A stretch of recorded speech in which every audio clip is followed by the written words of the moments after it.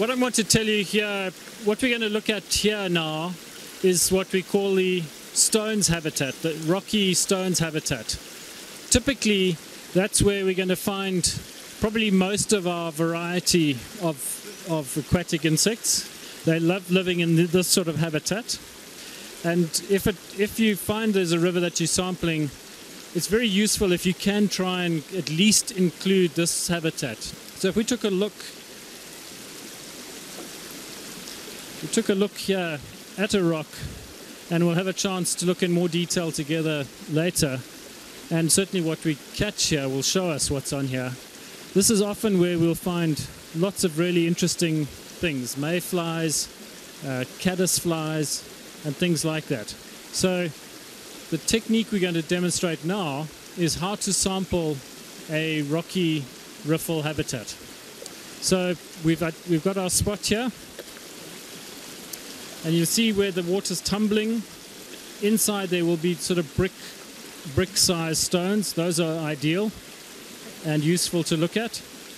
And Jean's going to demonstrate how he starts at the bottom and works his way up. And as he's doing that, he's turning the stones with his feet or his hands. Okay, and as he's doing that, the water's washing off the little insects that are the things we want to look at and catch in our net. And we're going to look at them later.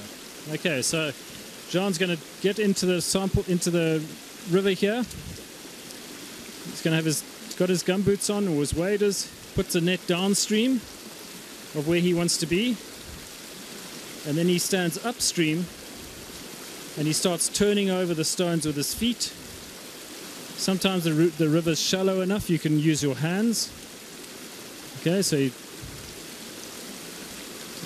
picks a stone up sometimes, has a look at it.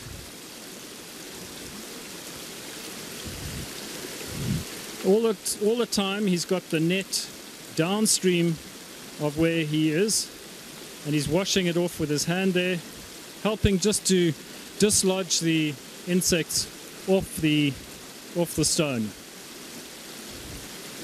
And again, like we had before, useful to not just stay in one place for the sampling, but to do a little bit here, a little bit there, a little bit somewhere else.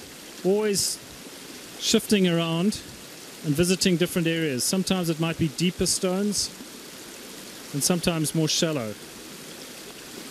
Now, if you're going to do this a lot, quite useful to standardize, make a standard time that you would be collecting the stones sample.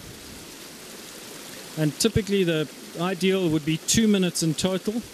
So it might be half a minute here, half a minute somewhere else, another half a minute over there, but 2 minutes in total of sampling your stones habitat.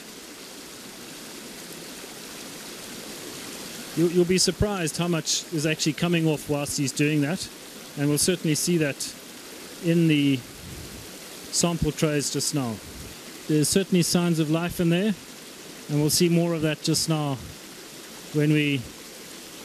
Oh, lovely. Little flat-headed mayfly in there. Okay, that's looking good. And there's a little dragonfly. Great. All right, well that's our stony rocky habitat sample, and we're really going to look inside, see what's in that net just now when we get to the trays. The one area we haven't covered is what we call stones out of the current, and that would be a section just behind us here. Right, so having had a look at the stones in the current habitat over there, we now come up here to a section which is out of the current, and we're going to have a look at John doing a bit of sampling here for about a minute or so with some rocks in this little bit of a backwater, still connected to the main channel, but just sampling how he would go through and collect from the stones out of the current. So, John, would you like to give us a go and show us? So again, we're looking for the cobble-sized stones that might be in here, things that you can relatively easily turn over with your foot. And he's running the net through there, having tumbled him over, dislodged the insects sticking onto those stones, and running his net through that water.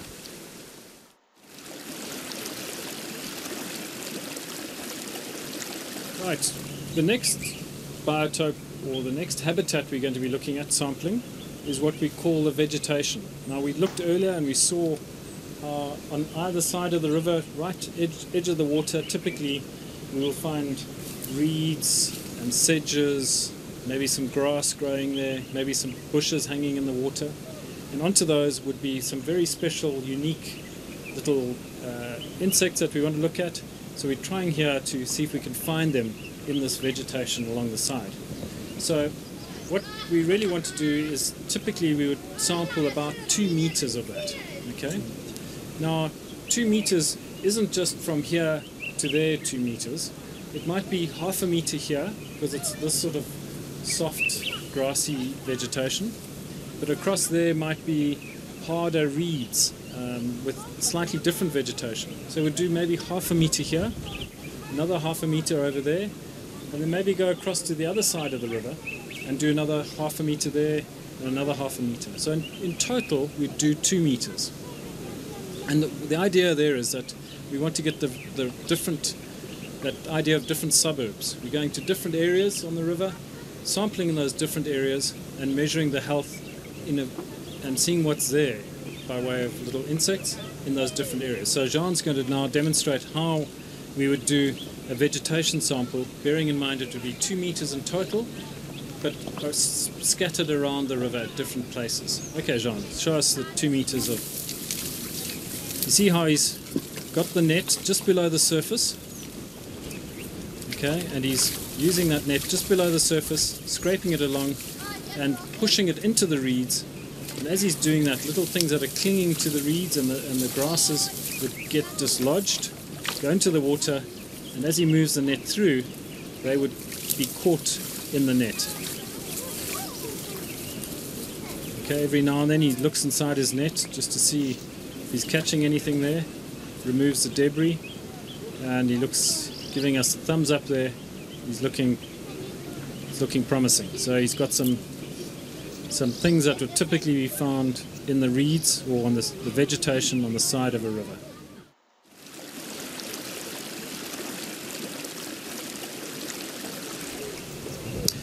Right, so what we're going to do here is look at sampling the gravel and sediment, muddy kind of substrate or biotope. So what we're doing is we're looking for an area that's nice and still. When you get in with your feet or your gumboots or your waders, you'll feel quite soon that what it feels like underneath your feet is quite squelchy, okay, muddy. So you're looking for the right substrate first. And Jean's found some of that here, and he's going to demonstrate here how with his net, miniSASS net or just a SAS net, he's going to churn up the mud with his feet, moving his legs around, whizzing his feet through the mud. And what happens there is that into the water comes the little bugs and beetles. There's some dragonflies that live in the mud. They love that. They also come up into the water, and then we'll sweep the net through that to get the things we're looking for. Okay, Jean, do you want to show us? So, and you'll see as he's doing that, the water gets all muddy because that's the mud that he's churning up.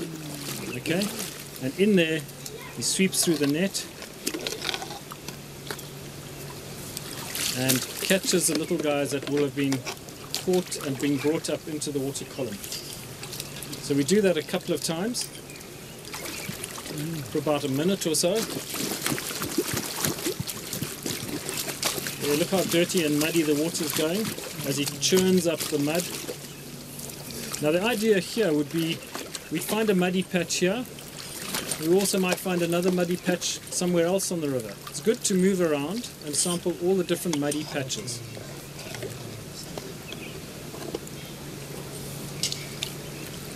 Right, and there's the sample. He's got the sediment sample or the gravel, sand and mud sample in his net, and we can put that into the tray and have a look at that just now, and we'll see what we found in this sample.